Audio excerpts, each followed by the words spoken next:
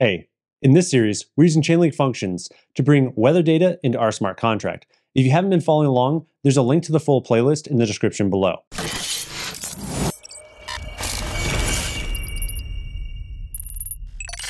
All right, so in the previous videos, we've talked about what we're building, and we've looked at how to create the JavaScript code that Chainlink Functions is going to use. Before we go any further, we need to actually create our Chainlink Functions subscription. So let's take a look at the Functions UI now and how we get started doing that. All right, so here we have the Chainlink Functions UI. If we go to functions.chain.link, you should see this as well once you connect your wallet. Now remember, these examples are going to be using the Sepolia test network, so that's what we'll be doing here. I've already been to the faucet and I have my link and ETH so that I can continue creating a subscription.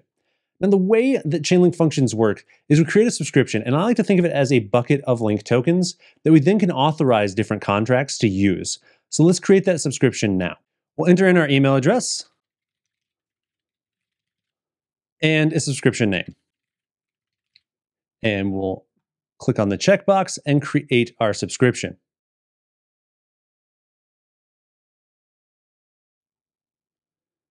We'll confirm the subscription creation, sign the message, and then we'll need to add funds to our subscription. So effectively what we've done is we've created the bucket, but now we need to put some link token in it. For this use case, 5 link should be more than enough for what we're doing. We'll click add funds, and we'll approve this as well. And the next step would be to add a consumer. And we'll do that later, because that's what we'll be doing in the next video in this series.